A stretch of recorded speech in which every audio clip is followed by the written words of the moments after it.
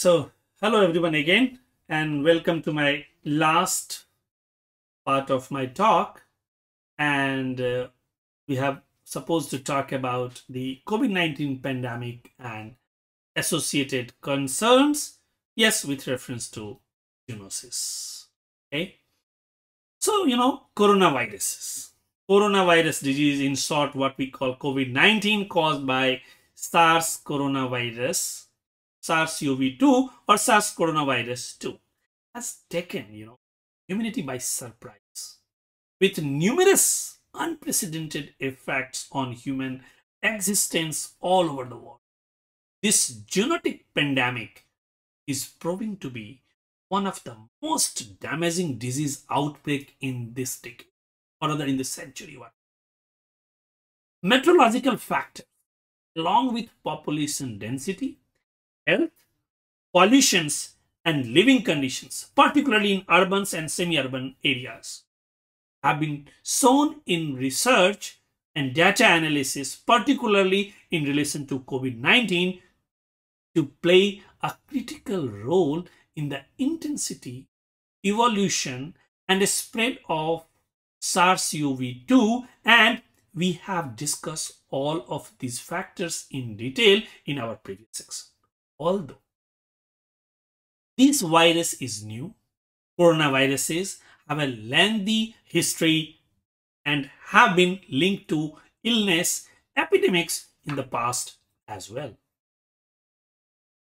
More than 243 million verified COVID-19 illnesses and about 5 million COVID-19 attributable fatalities have been documented globally. What data I'm telling you is as of October 25, 2020. Okay. So despite significant advances in vaccine research and delivery, many nations continue to see high transmission rates and resurgence, with a new SARS-CoV-2 strain emerging. Even presently, again, this has been emerged in Shanghai and all. And people think that maybe the next wave will maybe affect the Asian countries and other places. People participate in activities that promote deforestation and wildlife trading to sustain their livelihoods for a variety of reasons, including financial, cultural, and variety of other causes. And this creates a positive feedback loop. It raises the possibility of future zoonotic diseases, spillover occurrence, and public health disasters. COVID-19 was originally identified in December 2019 in Wuhan, China's Hubei region, where dozens of patients were hospitalized with pneumonia-like symptoms caused by unexplained reasons. Preliminary testing and epidemiological research later revealed that COVID-19 was caused by novel zoonotic coronavirus strain known as severe acute respiratory syndrome, SARS coronavirus 2.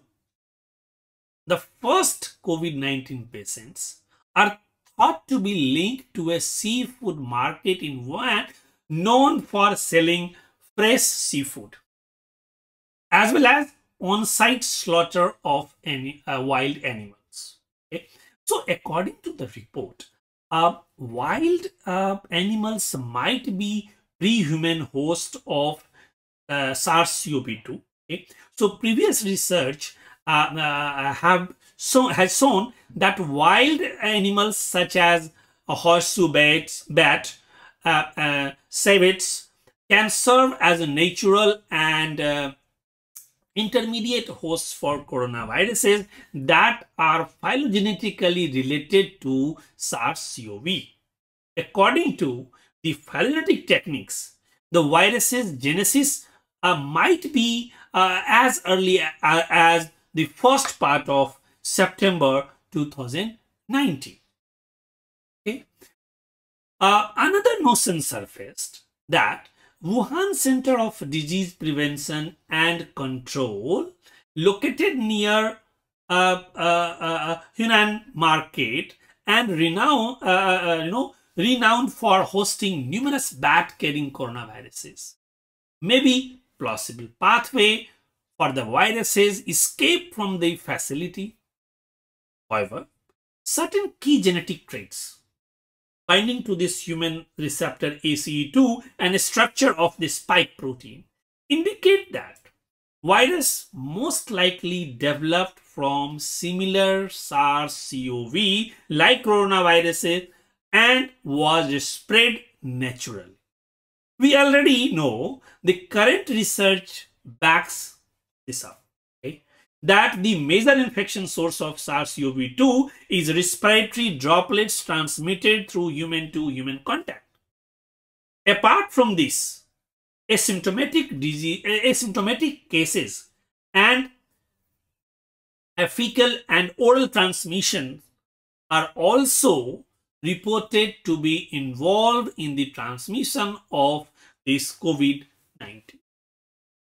According to genomic studies, coronavirus genetically clusters with genus beta coronaviruses in subgenus Sarbecovirus, that is lineage B, together with two bat-derived variant. Okay, so at the complete genome level, it is 96% similar to the previous bat coronavirus strain, that is SARS-CoV-2, previous coronavirus strain, and this SARS-CoV-2 structural protein include membrane glycoprotein, envelope protein, nucleocapsid protein, and spike protein.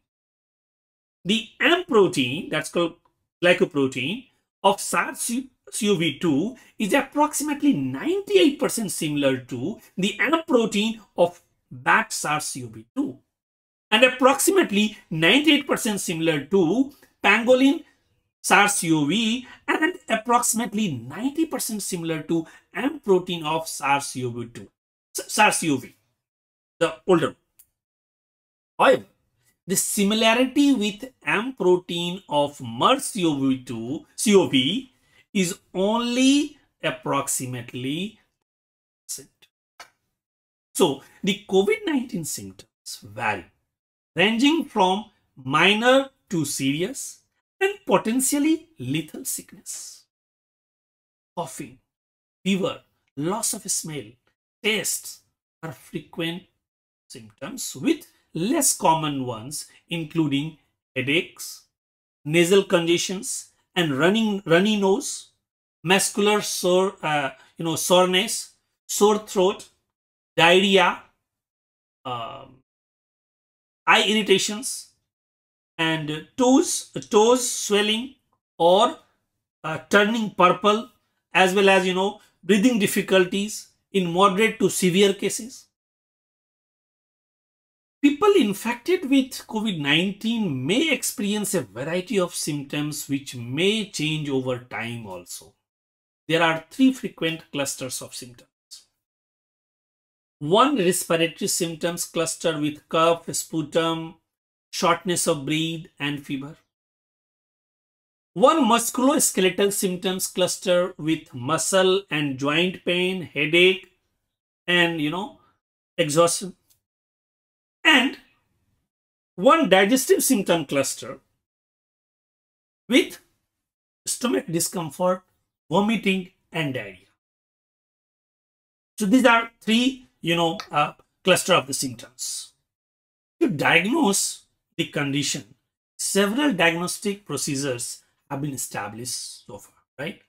The conventional diagnostic procedures is to identify the virus's nucleic acid in nasopharyngeal swab using real-time reverse transcription polymerase chain reaction, in short what we call RT-PCR test, or transcription mediated amplification TMA, or reverse transcription loop mediated isothermal amplification, that is RT-LAMP. So these are three methods which is generally used for the detection of this.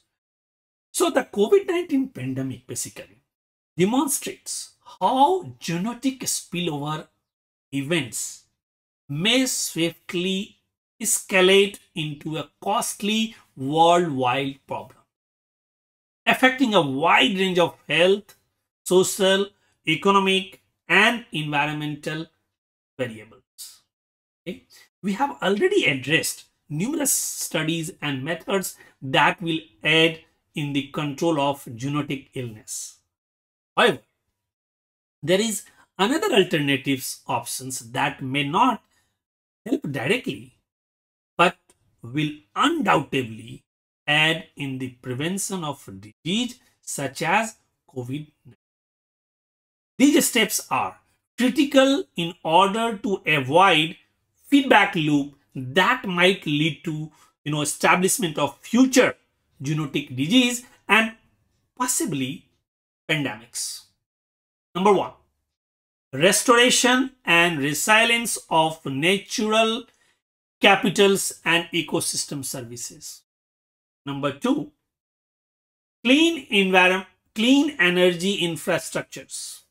Number three, efficiency retrofits for buildings. Number four, clean technology research and development. And number five, education and training to address COVID-19 related unemployment and decarbonization shifts. Addressing global COVID-19 related unemployment is an opportunity to provide novel jobs in transition towards US Sustainable Development Goal with minimum additional economic disruptions. Okay. So, the several COVID-19 vaccines have been licensed and delivered in the nations that have begun mass immunization efforts, right?